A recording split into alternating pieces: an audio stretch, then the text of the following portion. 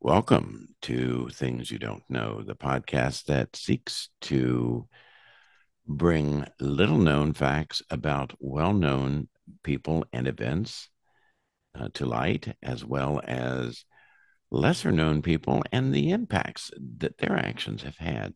Sometimes, of course, we just simply choose to entertain or focus on cultural things which may have some impact. Glad to have you with us today. We've got some pretty interesting things to discuss today. And Dr. Deneen came up with this notion, so I'm going to let him introduce this. Okay, thank you, Dr. Weaver. Another thing we deal with every day, besides cleansing paper, is money, and we often think of it, take it for granted. We put out our debit cards, cash when we need it, but it's got a larger meaning than just being able to buy whatever we need or pay our bills. It's a symbol like an anthem or a flag of the significant events and leaders in the life of a nation. Yeah, in the United States, our dollars are printed in green, and sometimes we have some other splashes of other colors. However, in Canada, they have some unique, to us at least, traditions relating to their paper money, which they also call dollars, by the way. They change who is portrayed every few years, and each denomination is printed in a different color. Whereas here in the USA, we have kept the same persons portrayed on paper money for many years. The citizens portrayed on these notes vary. Today, we're going to explore the life of a hidden but a genuinely heroic woman. Her name is Viola Desmond. Her face adorns the Canadian $10 bill, which is printed in purple. So it's a purple dollar with her face displaying a quiet pride. Who was she? She was an industrial tycoon, very similar to Marjorie Post. We did a podcast on Marjorie Post a while back. Folks, if you haven't listened to that, please do and comment when you can. Ms. Desmond helped to correct a grave injustice and advance the cause of human dignity. Canada has a well deserved reputation for being a beacon of freedom for those escaping from slavery in the United States, young men who didn't wish to serve in the Vietnam War, refugees from the Iron Curtain, and many others. Its racial politics were generally less discriminatory and more progressive. However, there were injustices, and this podcast details one. Viola Desmond was born in Halifax, Nova Scotia on July 6, 1914. She was one of 11 children. Her father, James Albert Desmond, was a well regarded barber. Her mother was the daughter of a white minister and a black woman from New Haven, Connecticut. Now, you may wonder whether this biracial relationship caused her any problems. It may have somewhat in the white community. African Canadians weren't really aware, they just would have seen her as having a lighter shade of skin. But it was her father's work as a barber that gave her a lifelong interest in caring for hair. As a Indeed. young woman, she traveled to Atlantic City to study with the Edna Walker Health Hair Care Salon. That was, The Etta Walker hair salon, yes, not Edna. no, Edna with a T. Okay, so could you say that sentence again, please, so I don't have to Oh, fuck myself to death trying to yes, edit it? sorry. As a young woman, Miss Desmond traveled to Atlantic City to study with the Etta Walker Health Hair Care Salon. This was a school created by Madam C.J. Walker, the first African American millionaire in the United States, and the subject of a future podcast. In Okay, so in 1940, After studying in New Jersey and Montreal, Ms. Desmond opened the Desmond Center for Beauty Culture. Now, beauty parlor owners had a great deal of status within the Canadian community, and they often served as civic leaders. Bill, you had a comment you wanted to make about that.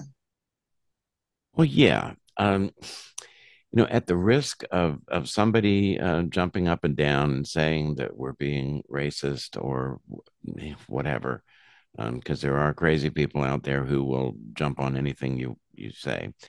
It is true that having a successful business, making good money, whether you're uh, African American, Caucasian, Inuit, Native American, whatever, it does give you a specific status and respect.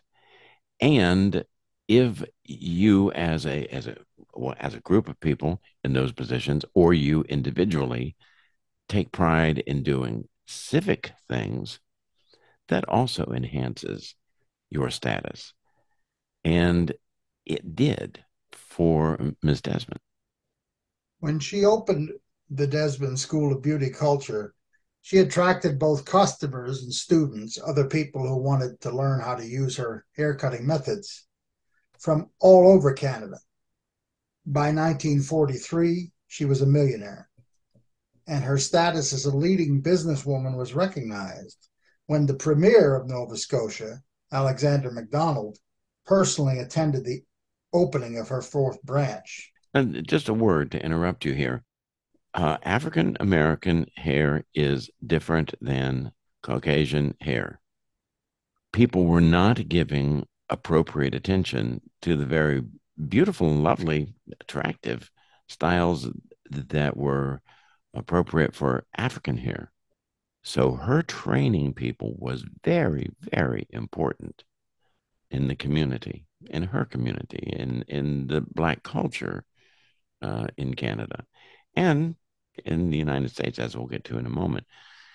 But yes, there is a difference in the hair, and they, rather than just trying to make uh, African American women straighten their hair and be like Caucasian women, she taught ways to treat the hair that was more appropriate and better and very attractive. And also styles which later on in the 60s, in the 1960s in the United States, for example, a lot of Caucasians decided to have a fro or an afro, if you will. So, I mean, she had a great deal of multicultural impact, and that's wonderful. Unfortunately, her great achievements and her peace were disturbed about 3 years later. On November the 8th in 1946, she would go on selling trips rather, um, distributing her goods all over Canada. And her car broke down in a suburb of Nova Scotia, a place called New Glasgow. And she found out that it would take a day to complete the repairs. So she found a hotel room and had an evening to kill and decided she would go to the movies. And that's where this crisis began. And Nova Scotia was unique among Canadian provinces. It was not the formalized segregation of certain parts of the United States, but there were unwritten and no less real types of it. Houses, movie theaters, bars, restaurants were divided. Some were reserved for whites, some for blacks, and some for the Inuit people that were then known as Eskimos. The theater that Miss Desmond went to served all the races, but in separate areas of the building. Aha. So when she purchased a ticket, Ms. Desmond was assigned to the balcony, but moved to the lower area. An Yes, usher, and then I understand an usher ordered her to move. And the ticket taker stated, I am not allowed to sell lower floor seats to You people. What a horrible phrase. Yeah.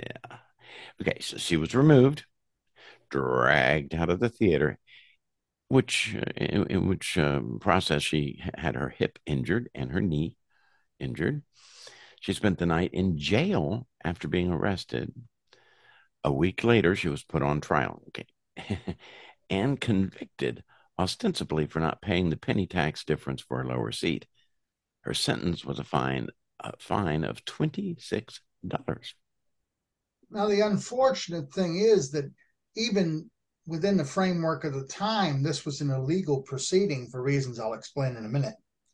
A great scholar of Canadian law, Constance Backhouse, mentioned that the legal nature of racial discrimination at that time is very unsettled in Canada. There were two competing principles: an individual's right to freedom from discrimination based on race, creed, or color, and the absolute freedom of commerce, which could be used as an excuse to deny service to people. Neither principle took precedence over the other. No court had ruled on the illegality of racial discrimination in restaurants, theaters, or hotels. Now, what made the proceeding illegal is that there was no jury in panel for the case, and Ms. Desmond was not given a lawyer.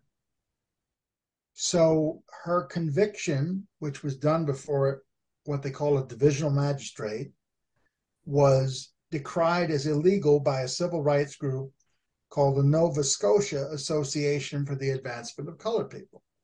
The NSAACP was founded by the Reverend William Oliver, a Baptist minister and banker who was Miss Desmond's pastor, and they raised money to fight the conviction.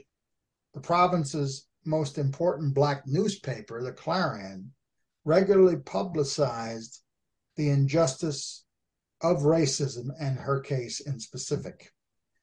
Regrettably, in her case, the appeals process was denied despite the fact that the provincial court judge conceded the justice of her claim, stating openly there is no place for Jim Crow in Canada. But the freedom of association clause in the provincial constitution was held to be absolute. And that meant businesses were not required to serve all people, and that was considered an unspoken form of discrimination. Well, it certainly was. And the Canadian Legion and the African Equal Rights League launched a year-long protest, which led to the outlawing of segregation in restaurants in 1952 and public accommodations 2 years later. Okay, this case inspired a number of Canadians of African descent, including a barrister and political leader Lincoln Alexander, who had had a similar discrimination event when he was denied service in a hotel, which inspired him to become a lawyer. Mr. Alexander became the first African Canadian to serve in the Canadian House of Commons in 1966. He mentioned the Desmond case as an important factor in the creation of the Canadian Charter of Rights and Freedoms. Some of the information we're going to discuss next, my friends, comes from the Encyclopedia Britannica, the website of the Canadian Heritage Association, and the book Sister to Courage, which was written by Miss Desmond's sister, Wanda Robeson. Miss Robeson had enrolled in a course on racial relations in North America at Cape Breton University.